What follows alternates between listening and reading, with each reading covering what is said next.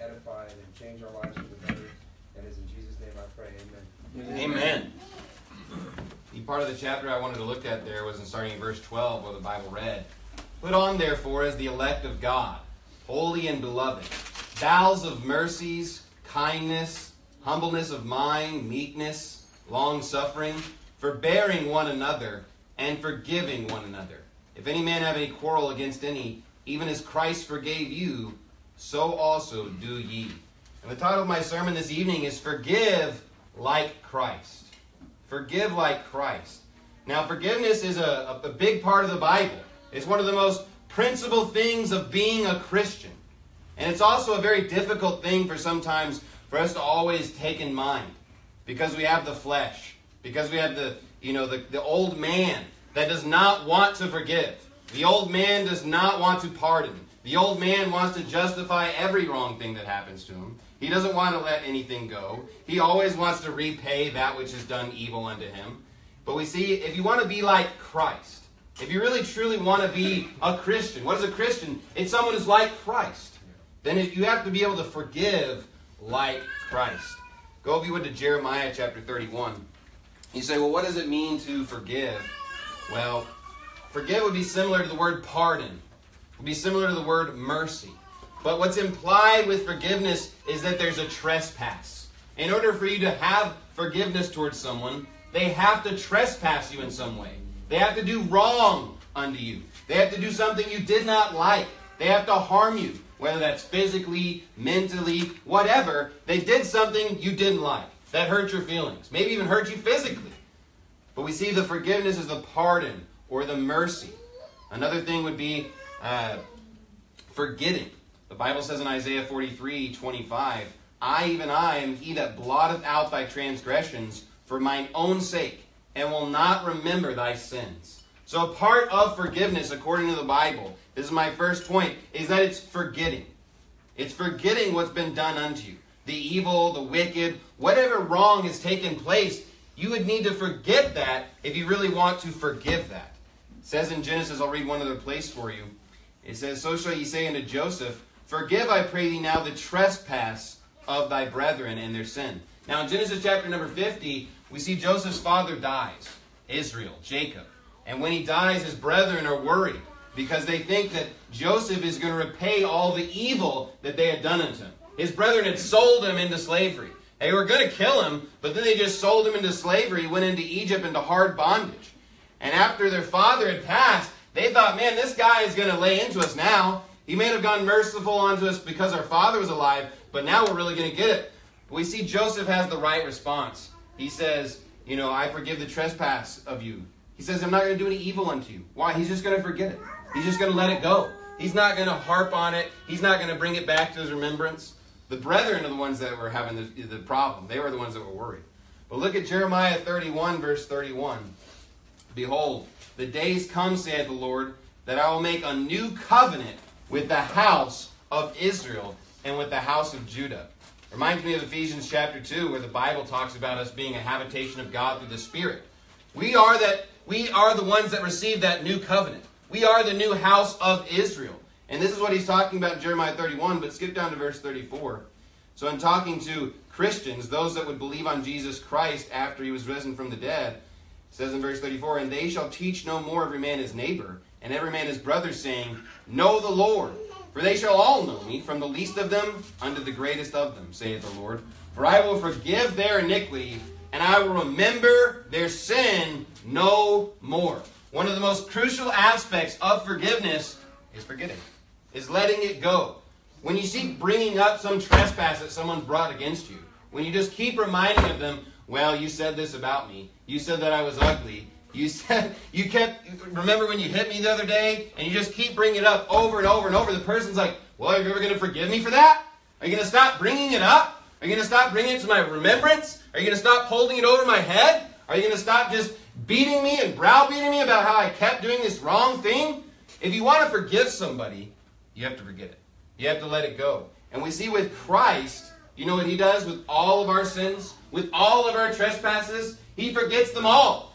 He's not going to remember them. When you stand before God in Judgment Day, He's not going to bring up every sin that you committed today or yesterday or in the future. He's not going to remember them anymore because it's all been forgiven through Christ. If you believed on the Lord Jesus Christ, He will remember your sins no more on Judgment Day. Go, if you would, to Psalms chapter number 25. And the Bible says in Romans chapter 4, it says, even as David all described the blessedness of the man, unto whom God imputeth righteousness without works, saying, blessed are they whose iniquities are forgiven, and whose sins are covered. It's a blessed thing when your sins, when your trespasses have been forgiven. When they've been covered. Now He's not going to see them anymore. They've been covered. You know, people, though, they like to hold on to grudges. They like to hold on to trespasses that have gone into their lives.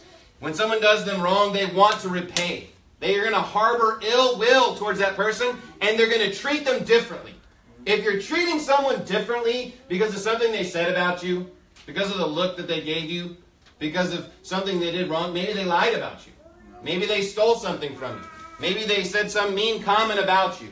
Maybe they said something mean about one of your family members. And now you treat that person differently. You haven't forgiven them. Because the person that's forgiven them has forgotten. They've let it go.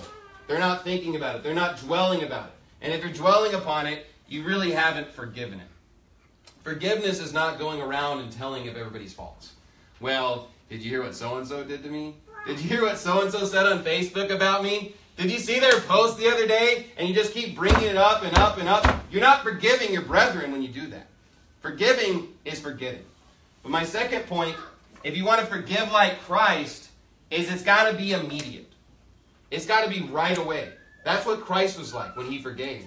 In salvation, it's definitely immediate. Look at Psalms 25, verse 18. Look upon mine affliction and my pain, and forgive all my sins. Go to Matthew chapter 14. Let's go to Matthew chapter 24. Now the Bible says that we want all of our sins to be forgiven if you want to go to heaven. If you even break one of the least commandments, you're guilty of all. You're guilty of going to hell. So we need Christ to forgive all of our sins. And whenever you believe on the Lord Jesus Christ, all of your sins are forgiven. And we see some examples of this throughout the Bible. Some earthly examples that illustrate the truth of salvation. Look at Matthew 14, verse 30. But when he saw the wind boisterous, he was afraid. And beginning to sink, he cried, saying, Lord, save me! And immediately Jesus stretched forth his hand and caught him and said unto him, O thou of little faith, wherefore didst thou doubt?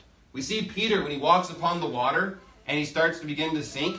And he says, Lord, save me! We see Jesus Christ just immediately stretches out his hand and he saves him. That's a picture of salvation. That's an illustration of when a person calls upon the name of the Lord, immediately the Lord saves them. Immediately all their sins are forgiven. Immediately He comes to their rescue. We see that the salvation, the forgiveness of God is immediate upon those that call upon His name through faith. The Bible says in Psalms 32 verse 1, Blessed is he whose transgression is forgiven, whose sin is covered. It says in Acts 13 verse 38, Be it known unto you therefore, men and brethren, that through this man, talking about Jesus, is preached unto you the forgiveness of sins. And by him all that believe are justified from all things from which you could not be justified by the law of Moses. It says, look, you can't be justified. Your sins can't be forgiven by the law. You need to get the forgiveness of sin that only comes through Jesus Christ. Only through His blood. Only through believing on Jesus Christ. And immediately all of your sins are forgiven. Immediately all your sins are forgotten.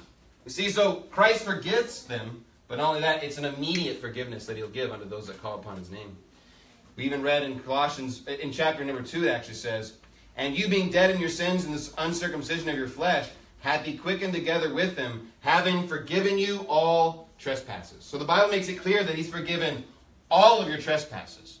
You know, the Bible makes it clear that we also need to confess our sins after we've been saved. Once you've been saved, even though all of your sins have been forgotten in the sense when you stand before God at the judgment seat, He's going to look at the blood of Christ. You've been pardoned. You've been made a new creature. That does not mean that we can just continue in sin. What shall we say then? Shall we continue in sin that grace may abound? God forbid! Now, those that are saved, we still need to live holy. We still need to live righteous. Jesus Christ's expectation of a Christian is to be perfect. You say, well, why do you teach your children to be perfect? Well, Christ instructs us to be perfect. The expectation should be perfection. But you know what comes with that? Grace is long-suffering, God's mercy, God's patience, God's love. We see, if it wasn't for his long-suffering and mercy and grace, we would all be like the Old Testament examples where when they committed fornication, they died in the same day. Where when they, spilt it on the ground, they died the same day. When they lied unto the Holy Ghost, they died that same hour. We see, but through God's long-suffering, through his mercy, through his grace, we can still receive the forgiveness of our sins on this earth. That he won't just chasten and scourge us with death every time that we sin against him. But it's important that we confess our sins. Go to 1 John chapter number 2. So we know for salvation, he immediately pardons all of your sins through the blood of Jesus Christ. When you stand before him in judgment day, none of your sins will be remembered. And it's also the same after salvation, that when we confess our sins and forsake our sins, God is ready to immediately forgive those sins and to not chasten us and scourge us, as much as we deserve many times. It says in Proverbs 28, verse 13, he that covereth his sins shall not prosper, but whoso confesseth and forsaketh them shall have mercy. Look at 1 John chapter 2, verse 1. My little children, these things write unto you, that ye sin not. And if any man sin, we have an advocate with the Father, Jesus Christ the righteous. And he is the propitiation for our sins, and not for ours only, but also for the sins of the whole world. So the Bible's talking to the saved in 1 John chapter 2. And he's saying, look, if you go ahead and sin, you still have an advocate with the Father. Now, in the Old Testament law, when someone would sin, they would have to take a trespass offering under the Levitical priesthood. Right. They would have to take a lamb or a goat or a turtle dove or something and offer it upon the altar so that they could be in good standing with God. Yep. So they could God would be pleased with them. So God would not punish them severely for their disregard of God's law. It was a way to purify their heart towards the Lord. It was a way for them to get right with God. Now in the New Testament, the Levitical priesthood has been done away with. Amen. We don't have the Levitical priesthood. We don't have a priest to go offer a bull or a goat. We have one lamb, the sacrifice for all, the Lord Jesus Christ, and he's the advocate with the Father.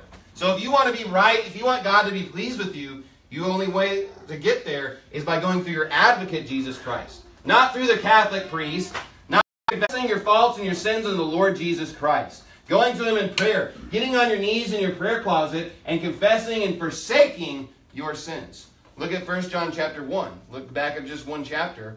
Look at verse number 9. If we confess our sins, he is faithful and just to forgive us our sins and to cleanse us from all unrighteousness. So the Bible makes it clear, when we confess our sins, he is faithful. He's always ready to pardon you. He's always ready to forgive your sins. He's faithful. He's not going to let you down. We are the ones that let ourselves down. When we don't forsake our sin. When we don't confess and forsake the sins that we've committed after we've been saved. And if we want to be cleansed from all unrighteousness, we need to go to him in prayer. And we see, what is Christ's response? He's faithful. He's immediate. He's ready. He's willing to forgive. We see mankind is not always ready to forgive. When someone trespasses against you, when someone lies about you, when someone steals something from you, when someone hits you, if they were to immediately say, I'm sorry, a lot of times our flesh is like, no, I'm going to ride this out a little bit. I'm going to give this guy a hard time. I'm going to say, no, I'm not going to, let that pass.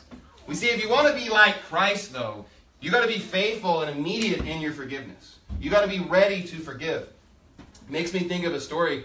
When I was, it was in 6th grade. When I was in 6th grade, it was the first class of the day, and I was going into class, and there was this kid, and he said something mean to me, or he made fun of me, I don't know.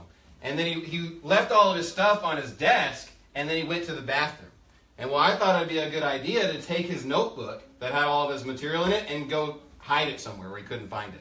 So I found there's this big cabinet in the corner of the classroom, and there was this tiny little crack behind it. I just took his notebook and all of his stuff and just threw it back there, so nobody knew where it was. And I just went and sat down. Later he comes in, he can't find it. So he's looking around, he starts asking, and now all of a sudden it becomes this big inquisition.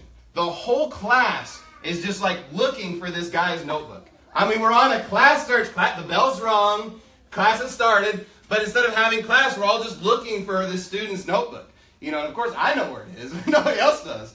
And I thought, well, I can't just immediately go find it, because then it'll seem a little obvious that I'm the one that found it. So I kind of led somebody else over there, and I was like, maybe it's behind there. I don't know. And so he looks and he finds it. Well, now all of a sudden the teacher, like I suspected, is honing in on this kid that found it. He's like, you must have been the one that stole it. You must have been the one that took it. And he's like, no, I didn't. So she gets the whole class, and she's like, we're not going to have class until the person who put Logan's binder behind the cabinet confesses. Until he confesses, we're not going to have class. And I'm not saying a word. I'm dead as a quiet. And nothing's happening, so it's a few minutes. The teacher starts to escalate the situation. He's like, all right, the entire class is getting detention unless the person confesses who stole the notepad, who hid the notepad. And I'm just like, at this point, I'm like, I'm in too deep. I can't confess at this point. Well, some of the girls in the front of the classroom, they're like, I've never had a detention. So they start crying. They're crying. They're like, I've never had a detention. This isn't fair. Why would I get a detention? And I didn't know what to do. But I just said nothing. And the whole class is just wasted. And eventually it kind of came out. Some of the kids figured out that I was the one that took it or whatever. And so these girls are coming up to me at lunch. They're like, please, can you just tell her that it was you so I don't have to have detention? And I just wouldn't do it. Well, I went home that night. And I felt awful. I felt really bad about it, but I was too afraid to just confess. I was too afraid to just go and tell the teacher. And I broke down. I told my dad about it. We talked about it for a while. I basically decided, okay, it's right for me to just go and tell her in the morning so that nobody else will get in trouble. So I get the bravery, I guess it was a word, to just go and tell the truth. In the morning, I tell the teacher, I say, hey, I'm the one that took the notepad. Please don't give anybody else a detention. Just give me whatever I deserve. And she's like, yeah, I knew it was you. It's no big deal. Just don't worry about it. So nothing even happened. She just wanted me to confess up. She just wanted me to just tell the truth. And when I did, she forgave it immediately. Now that's the kind of response that Christ would give. That's the type of love and forgiveness that Christ would. I don't know if this lady's a Christian, but I'm just saying this is an earthly example that sometimes you fear something that doesn't even really exist. And if you just confess and forsake your sins to the Lord, He's ready to forgive your sin. He's ready to pardon you. He's ready to be merciful unto you. Our God loves mercy over judgment.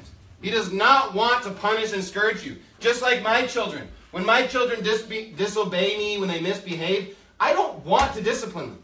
I don't want to spank them. I don't want to beat them. I want to be merciful and loving unto them. But if they won't get it right, guess what? They're going to get beat. They're going to get the rod of correction. But I want to be merciful unto them. If they're willing to confess and forsake their sins, a loving father should sometimes instill mercy, should instill grace, should be long-suffering with their children. The Bible says foolishness is bound in the heart of a child. So we see a child, he's bound to do wickedness. If you have children, you know he's going to do wrong, so we have to instruct them in the nurture and admonition of the Lord. Go, if you would, to Luke chapter 17. So how should we be as Christians? If you want to have Christ's forgiveness, if you want to be like Christ when you forgive, you need to be willing to forget. But not only that, we need to have the response of being willing to do it immediately. If you want to truly be like Christ, we have to be ready to do it immediately. Look at Luke chapter 17, verse 3. Take heed to yourselves. If thy brother trespass against thee, rebuke him. And if he repent, forgive him. And if he trespass against thee 7 times in a day, and 7 times in a day turn again to thee, saying, I repent, thou shalt forgive him. And the apostle said unto the Lord, increase our faith. I love that saying. Increase our faith. He's like, man, if he does me wrong, I'm supposed to forgive him right away? Even 7 times in a day? You better increase my faith, because that's not how I feel in my heart. That's not what my flesh wants to do. My flesh wants to get, back at my brother. He wants to speak evil of my brother. Wants to retaliate against my brother. What does Christ say? Thou shalt forgive him. Is that a suggestion? Is that like, well, maybe you should forgive him? He's saying, look, if you want to be like Christ, thou shalt forgive him. Every single time, if he what? Repents. Now, of course, there is the condition. There is the caveat. This guy is sincere. I'm not saying when you go, and your brother comes and he says, yeah, I'm sorry you got offended that I said you're a loser and a liar and an idiot. Will you forgive me?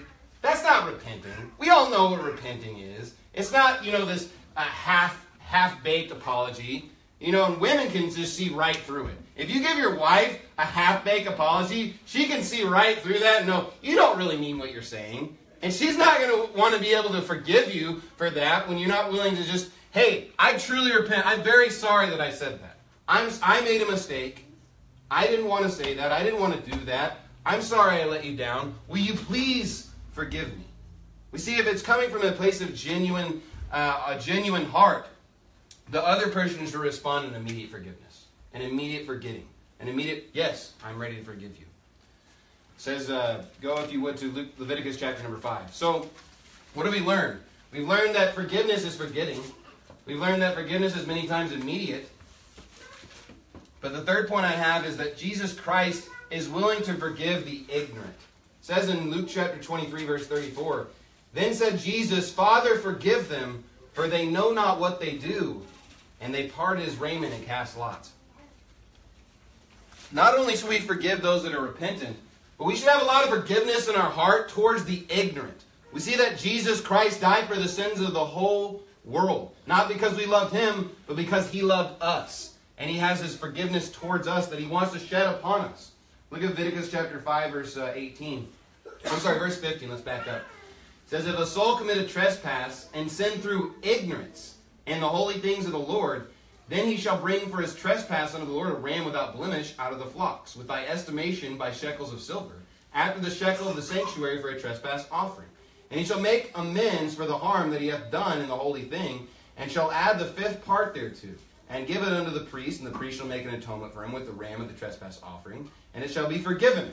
And if a soul sin and commit any of these things which are forbidden to be done by the commandments of the Lord, though he wist it not, yet is he guilty, and shall bear his iniquity. And he shall bring a ram without blemish out of the flock with thy estimation for a trespass offering unto the priest. And the priest shall make an atonement for him concerning his ignorance, wherein he erred and wist it not.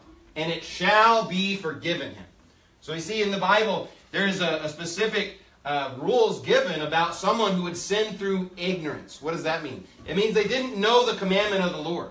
They didn't understand that what they were doing was wrong. They didn't realize what they were doing was trespassing against the Lord. And when it comes to their knowledge, either through their own study or through the rebuke of another, they're supposed to offer a trespass offering. And the Bible says, hey, he's guilty. Look at verse 17. Though he wist it not, meaning what? He knew it not. He didn't understand it. It says, yet is he guilty. So we see he's not necessarily pardoned from his iniquity. But the fact is, when he makes his offering, he shall be forgiven him. We see that the Lord is willing to forgive those that are ignorant. But he still had to make atonement for his sin. We see he's not just forgiving the ignorant on a whim. He's not just forgiving the ignorant just because. They still have to make their sacrifice. They still have to make their pardon unto the Lord. But when they do, it's forgiven unto them. So when someone trespasses against you and they don't even realize it, this happens all the time. People will say something mean about you or hurt your feelings or take something from you, and maybe they didn't even realize it. Maybe they didn't even know that what they did was they hurt your feelings. When someone does that, we should be ready to forgive them when they make amends. When they say, I'm sorry. I did not realize that was going to hurt you. I did not know that that was going to harm you. Go if you would to 1 Timothy chapter number 1. It says in Jonah 4, verse 11, and should not I spare Nineveh, that great city, wherein are more than 6,000 persons, that cannot discern between their right hand and their left hand, and also much cattle? We see Jonah. Jonah is a character in the Bible that's very interesting. There was a city of Nineveh. They were wicked. They were murderous, according to the Bible, at one point in their time of their history. But we see this as a bad people, people that Jonah does not like. He does not like this nation. He does not like this city, as it were. And the Lord is saying, do you not have any pity on those people? They don't even know what's the difference between their left hand and their right hand. They don't know the commandments of the Lord. No one's opened the Bible and showed it unto them. It'd be like today when Christians, they listen to all this Fox News and they just hate Muslims. Right. Yeah. They just Hate all those that live in another country, that have never been given a clear presentation of the gospel, that don't really know the commandments of the Lord, that have been led away in a false faith, yet they just hate them. They don't want to have anything to do with them. They would love it if they just got nuked off the planet. We see that's the spirit that Jonah had in his heart towards the Ninevites. Yep. He did not want them to be saved. He wanted their city to be destroyed, and even when God was merciful unto them, he was angry unto death, as he said. He's like, man, I'm so angry. Obviously, it was in parallel to the gourd, but he's like, I'm angry unto death. We see that Jonah did not want them to be saved. That's not the right spirit. If you want to be a forgiving person like Christ, you want to have compassion and mercy unto the ignorant, unto those that don't know. How many people do you go out and just show them the Bible, and they get saved, and they say, man, no one showed it to me like that before. I've never heard it explained that way before. Yeah. Having compassion and forgiveness on the ignorant. When you go and you knock on their door and you ask them, hey, if you were to die today, you're 100% sure you go to heaven? Oh, yeah, I know. Yeah, I know. It's by being a good person and going to church and living a good life. I mean, they're just sitting there lying to you, not, being truthful. But you should just forgive that person immediately. Say, this person's ignorant. Yep. They don't even know what they're saying.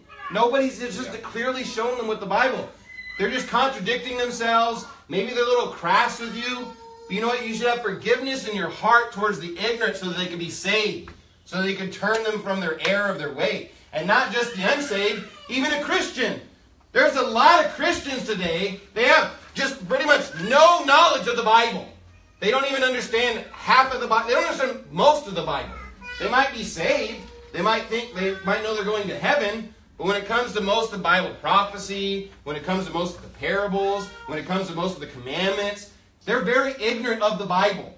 And we as God's people, if we want to be like Christ, we should have forgiveness in our heart towards that person. Because we once were a Christian that didn't understand the whole Bible. Yeah. Look, I don't understand the whole Bible. I'm not even close to understanding all the Bible. None of us are that close to understanding the whole Bible. We're all learning. We're all growing. And you know who shows me a lot of things from the Bible? Man. There's a lot of times where I've learned stuff from somebody preaching the Bible, from somebody showing me something in the Bible. So why would I get so arrogant and prideful that I can't say, hey, could I show you this in the Bible? Someone showed me this. This is how I learned. Could I just show you what the Bible says here? Can I just teach you what I learned? That's the type of person that Christ is like. He had forgiveness and mercy on the ignorant. Look at 1 Timothy chapter number 1, verse 12. And I thank Christ Jesus our Lord, who hath enabled me, for that he counted me faithful, putting me into the ministry, who was before a blasphemer, and a persecutor, and injurious. But I obtained mercy, because I did it ignorantly in unbelief. We see Paul. If you met Paul today, I think unfortunately a lot of Christians would just write him off immediately. I mean, this guy's a blasphemer, he's a persecutor, he's injurious. But he was doing it ignorantly. And you know what? God had mercy on him. The Lord Jesus Christ had mercy on Paul. And what did he use Paul to do? Oh, okay, just turn the whole world upside down with the gospel. So when you meet that person, that street preacher, who's a blasphemer and a persecutor and injurious, maybe you could have some mercy on the guy. Maybe he's just ignorant. Maybe he's not a false prophet like we all presume. Maybe he actually could be turned to the Lord. Maybe he could do big things for the Lord. We should have mercy and forgiveness towards the ignorant. Now, I'm not saying a guy who comes to you and says, hey, have you heard the good news of Joseph Smith? Can I teach you the Book of Mormon? I'm not saying that you should just, invite that guy in your house and be super merciful. Look, somebody that's preaching a false gospel and knows what they're teaching, hey, reject that heretic. Rebuke him with the Bible sharply, and after he, doesn't hear it, just reject it. I'm not saying just to bring anybody in. What do we see is constant through the Bible of those that are ignorant? That they repent, that they bring their sacrifice unto the Lord, that they're willing to change their mind. They still at least are humble about their ignorance. They're not just stuck in their false gospel and their false wicked view. Go to Matthew chapter 5. It's the last verse we'll look for this point. But the Bible says, if our gospel be hid, it's hid to them that are lost. The people out there that aren't saved, they're lost today. They're ignorant of God's truths. Jesus Christ said to the woman of the well, He said if you knew the gift of God, you would have asked for it. These people are not choosing to be saved many times because they just reject the gospel. It's because they don't know it. It's because no one showed mercy on them to open the Bible clearly and boldly proclaim the gospel. There's so many people in this country, in this nation, in this world that want to be saved if you just show them. If you just open your mouth boldly and proclaim the gospel to them. If you just make it clear unto them. If you make it plain. If you have a tear in the eye. He that goeth forth and weepeth, bearing precious seed, shall doubtless come again with rejoicing, bringing his sheaves with him. He that weepeth. That guy has compassion in his heart. That guy has love in his heart. That guy sees the ignorance. And I was ignorant one time. I want to get this guy saved. Look at Matthew 5, verse 44. But I say unto you, love your enemies. Bless them that curse you.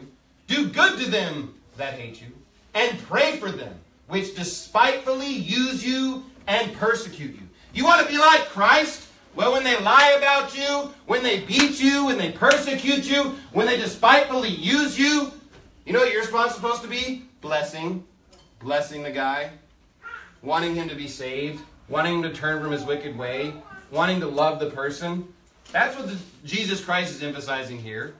Not necessarily saying that, this doesn't say just love every person. But when someone despitefully uses you, when you have your personal enemy at work, when they've lied about you on the job, when they've talked dirty about you to their boss, when they took your promotion that you deserved, you know what you should do? You should pray for that person and bless them and encourage them and be like, hey, I hope you succeed, brother. I hope you do a great job. How hard is that? When someone lies about you and persecutes you, but that's the type of person Christ was. The type of person that Christ, the forgiveness that Christ had towards others, when they do something wrong unto you, he would bless those that cursed him. Go to 1 John, go to Mark chapter 2 if you would. So we've learned that someone who forgives, forgets. We see that Christ, he forgives immediately. We see that Christ has much compassion and love and mercy towards the ignorant. But not only that, you see that with forgiveness, there's intercessory forgiveness. Intercessory forgiveness. It says in 1 John 5, verse 16, I'll read for you. If any man see his brother sin a sin which is not unto death, he shall ask, and he shall give him life for them that sin not unto death. There is a sin unto death. I do not say you should pray for it. So the Bible says, look, when you would see your brother commit a trespass, and it's not even necessarily against you, that you would pray for them that God would be merciful and forgiving unto that person. They didn't necessarily even do anything wrong to you. You just see them overtaken in a fault. You see them commit a sin against another person in the church. You see them do something wrong to somebody else. And instead of just going around and gossiping about that person and telling all their evil about them, the Bible says that you would actually pray for that person. You would say, hey, did you hear what so-and-so said? That's gossip. We don't want to continue gossip with more gossip. Why don't you pray for that person? Say, hey, I saw the person do something wrong. I'm going to pray for them. I hope God's merciful unto them. Because God will repay our sins. And if someone's in an unrepentant sin, God's going to cloud up and rain on that person. You know what you should want for your brother? Is to pray for them so that God will be merciful unto them. You know why? So that when you fall, when you slip, when you do something wrong, when you trespass, there's people praying for you. For God to be merciful unto you. For him to forgive you in your trespass. Look at Mark chapter 2, verse 1. And again he entered into Capernaum after some days, and it was noise that he was in the house. And straightway many were gathered together, insomuch that there was no room to receive them, no, not so much as about the door. And he preached the word unto them, and they come unto him, bringing one sick of the palsy, which was borne of 4.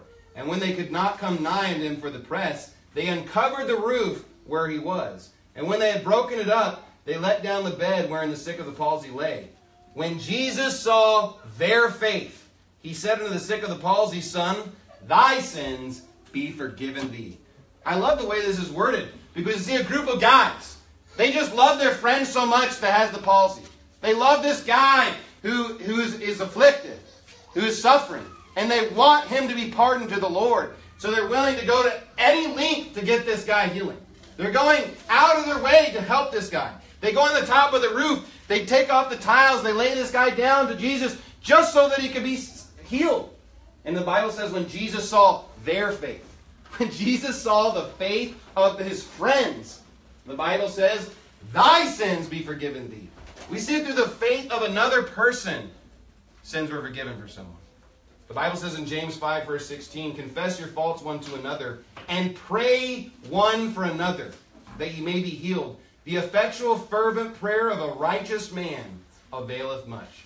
You know one reason why you should try to be righteous? Why you should try to follow God's commandments? So that when you pray for other people, God would answer those prayers. How selfless for you to decide, I'm going to follow all of God's commandments. I want to be righteous just so I could pray and help others. Just so when I pray unto God, He would have respect unto my prayer because I'm following His commandments just to help another person that's sinned, that's struggling, that has faults. We see being righteous is not just all about yourself. Being righteous could be to help others, to be a clean vessel, to be used by the Lord, to go out and preach the gospel with boldness, to be effective. Not only that, so when you pray for others, God would have respect unto your prayer. Go, if you would, to 1 Timothy chapter 2. The Bible says in Acts chapter 8, then answered Simon and said, pray ye to the Lord for me, that none of these things which ye have spoken come upon me. A guy that just got saved, he has a wicked idea. He wants to buy the Holy Spirit. He wants to go on YouTube and download the Holy Spirit. And he's like, you can't do that. You have no part with us. And he's like, hey, will you pray unto the Lord for me? I know I messed up. He was repentant. And you know what Peter should have done? He should have prayed for that guy right there. We don't have the whole story. Probably did. But we see the prayer of a righteous man availeth much. If you don't want your brother to suffer, if you have love in your heart, if you have the compassion that Christ did on the ignorant for His brethren, you would pray for them.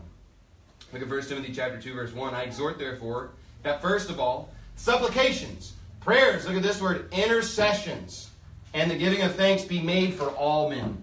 You know, another part of the Christian life is making intercession for others. We see this modeled all throughout the Bible. We see Aaron is one of the greatest examples of someone who's an intercessor, where God's wrath is about to be poured out on the children of Israel for their wickedness, and Aaron steps in the way of the wrath so that the wrath would stop, so that his brethren would stop suffering and dying and perishing. We see the purpose of a leader is to be an intercessor for others. Jesus Christ is the ultimate intercessor. He's the advocate with the Father. He's our mediator. There is one God and one mediator between God and men, the man Christ Jesus. We see Jesus Christ is our mediator unto the Father. But we see as ambassadors of Christ, we too can be intercessors for the brethren.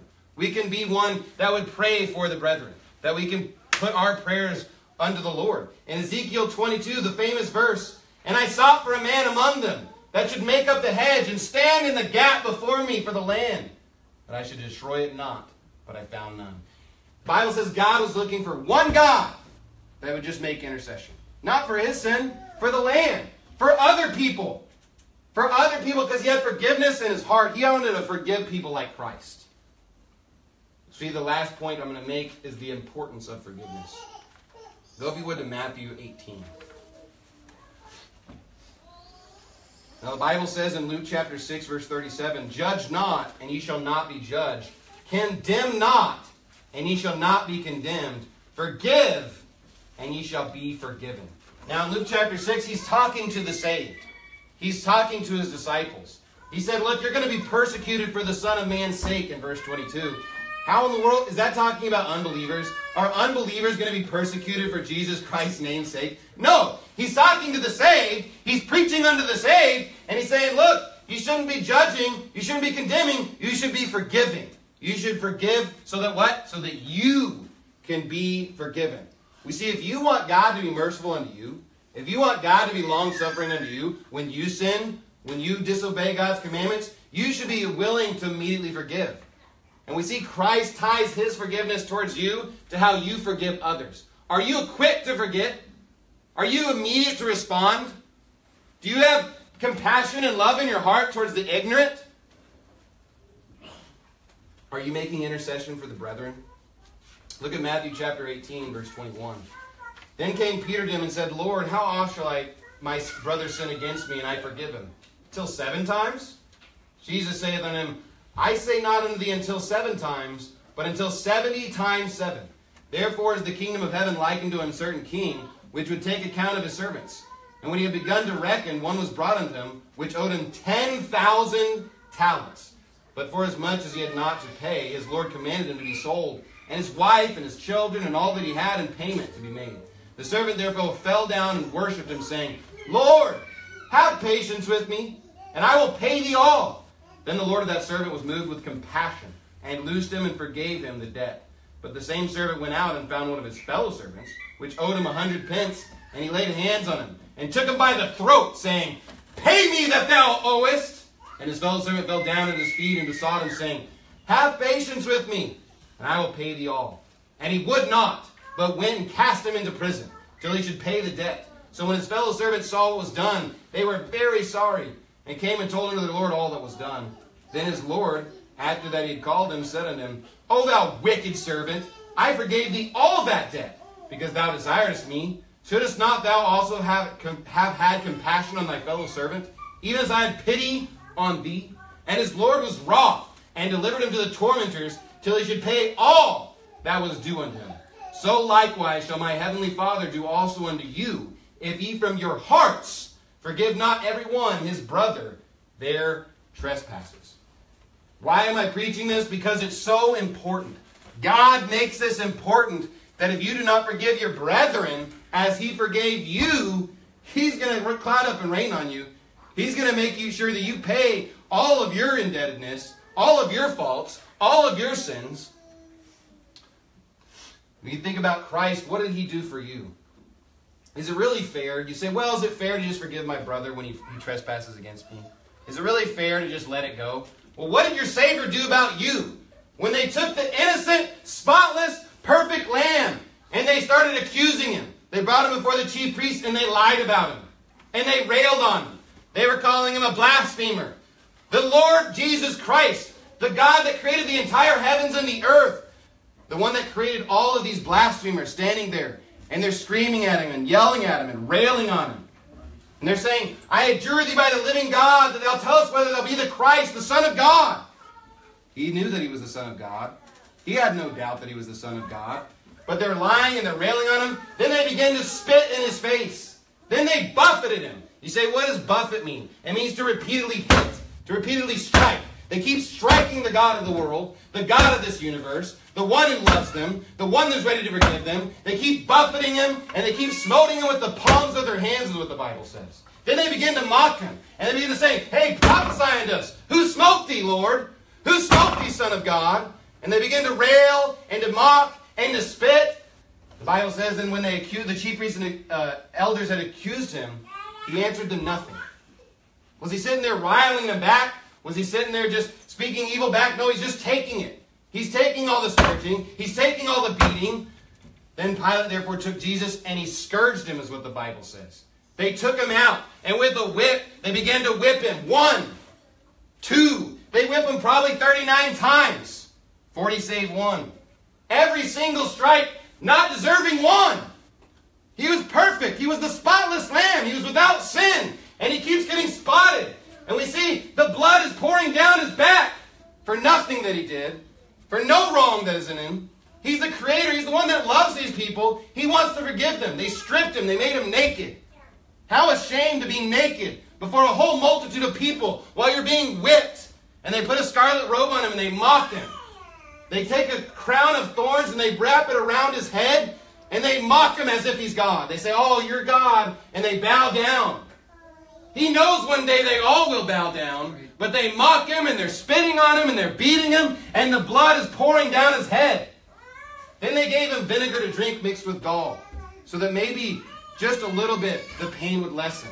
And you know what your Savior did? He spit it out of his mouth. He felt every single punch, every single wound, every single stripe. He felt it all for you. The Bible says, then they nailed him to the cross. They took the nail and they drove it into the hand. Then they drove it into the other hand. Then they took his legs and they nailed it through his feet. And they raised him up on the cross. The Bible says that we could see the hands of the print of his nails. He wasn't on a stake like the Jehovah's Witnesses say. He was on a cross. The left and the right got a nail through it. Then the Bible says in Isaiah 53, he says he was stricken, he was smitten, he was afflicted, he was wounded for our transgressions, he was bruised for our iniquities, the chastisement of the peace was upon him, and with his stripes we are healed. You say it's not fair. It's not fair that the God of heaven, the creator of the universe, our perfect Savior and Lord, would have to endure all this affliction and all this suffering for you. You know what he said? Father, forgive them, for they know not what they do. Amen. We see the forgiveness of Christ. When he goes through the ultimate suffering and humiliation and shame and every type of anguish, mental, physical, every type of suffering that you could ever imagine, more so than we could ever imagine. He's the King. He's the Lord of Lords. He's the beginning and the ending. He's everything, and he's the one that's being mocked for saying that he's the Son of God, for his making himself equal with God. You say, but then we just don't forgive our brethren. We see the Lord Jesus Christ took all of that pain, took all of that suffering, took all of that affliction, and then when you won't forgive your brother, oh, did you see what he said on Facebook about me? I can't forgive him for that. How much does the Lord Jesus Christ look at that and say, do you know what I did for you? Do you remember what I suffered? The affliction and the pain and the torment I did for you? And you can't even forgive your brother for a cross word? For taking something from you? From doing some kind of wrong? You know what? It makes God angry. It makes God very mad. And he's going to make sure you pay, you get what your just reward is, when you will not forgive your brethren. Go to Matthew chapter 6. You say it's so important for us to remember what Christ did for us. Why? So that we can understand the forgiving love that we can have towards others. When we see how much love and compassion our Savior had towards us, it can help us realize how much love and compassion we should have towards others. We see, we didn't deserve that. We didn't deserve for Christ to die for our sins, to suffer the afflictions that he did. And not only all the suffering and afflictions he spent on earth, he spent 3 days and nights in the heart of the earth, in hell, suffering even worse torment and pain and affliction and suffering. And the Father turned his eyes from his Son. We don't even know all the anguish and suffering our Lord truly paid for us. But you know what he says to the person that won't forgive? Thou wicked servant, you ungrateful hypocrite. For you to just take your brethren and treat them despitefully when your Lord did everything for you. He's ready to forgive. He's immediately going to forgive. And we see Jesus Christ, he's asked, teach us how to pray. It says in Matthew 6, verse 9, after this manner, therefore, pray ye, Our Father, which art in heaven, hallowed be thy name. Thy kingdom come, thy will be done in earth as it is in heaven. Give us this day our daily bread, and forgive us our debts as we forgive our debtors. And lead us not into temptation, but deliver us from the evil. For thine is the kingdom, and the power, and the glory forever. Amen. For if you forgive men their trespasses, your heavenly Father will also forgive you. But if you forgive not men their trespasses, neither will your Father forgive your trespasses. We see the key. If you want forgiveness from the Lord Jesus Christ, if you want forgiveness from God for your sins, for your iniquities, we need to be willing to forgive our brethren. To forgive those that would go against us, that would do evil against us, that would steal from us. You know, someone doesn't shake your hand. Someone doesn't greet you. Oh, I don't like that guy now. Really? Your Lord Jesus Christ did all of that for you, and you can't even forgive your brethren when he doesn't shake your hand? When he doesn't greet you? When he doesn't pay special attention to you? When he forgot to call you? When you had a plan to go meet up and he bailed on you? I mean, how many times does that happen? I mean, you make a plan with somebody, you're going to meet them for lunch, you're so excited, and they bail on you. Just forgive them. Just forget. Be immediate to go out with them the next time. 7 times that day, you met them for lunch, and they forgot you every single time. I mean, you kept trying to meet them in some place, and they just wouldn't show up. You know, my family really struggles with forgiveness, and it's really frustrating on me. We would always get together and we play games, and my family, we play games hard. You know, we don't mess around. We follow the rules. We're hardcore. We're out to win it. I mean, the point of the game is not for fun. It's to see who's going to win. In my family, it's cutthroat. But you know what? Tensions get high, and words get said. Well, at least my dad's not like that. Well, at least my dad's not an idiot like you are. At least my mom would never say this. I mean, just all kinds of, and even worse things than that. And we see what would happen. Now our family can't even hang out together because people just can't forgive one another. You know what? Your brother is going to trespass against you. Your brother's going to say evil against you. Your brother's going to do wrong because he's flesh, because he's man, because he has the old man. He's not perfect. And when he trespasses against you, you should be ready to immediately forgive them. Ready to immediately restore them. Why? Your Lord Jesus Christ did everything for you. Christ is our life. That's what we read in Colossians chapter 3. Can't even hang out.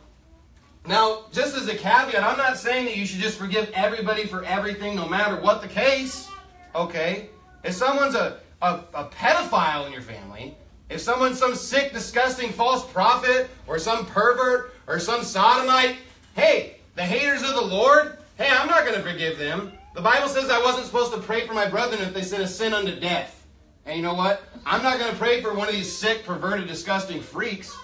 But you know, the Bible says, love your enemies. Look, 99% of the people out there that do you wrong, they're not falling in this one caveat. And the person that comes and repents unto you, that seeks for forgiveness, we should be ready to restore them and forgive them like Christ. Why don't we just forgive like Christ? Why can't we be a Christian and be Christ-like? The Bible says when he talks about the woman who came and washed his feet, it says, wherefore I say unto thee, her sins, which are many, are forgiven. For she loved much, but to whom little is forgiven, the same loveth little. When you realize how much Lord Jesus Christ has forgiven you, it helps you love him a little bit more. It helps you realize, hey, he did everything for me. Shouldst not thou also have had compassion on thy fellow servant, as I had pity on thee? Let's close in prayer. Thank you, Father, so much for your word. Thank you so much for your just innumerable forgiveness towards us. The fact that you're willing to forget all of our iniquities and all of our sins when we call upon thy name. The fact that you have mercy on the ignorant, that you make intercession for those, and you're just immediately ready to receive all of those that would confess and forsake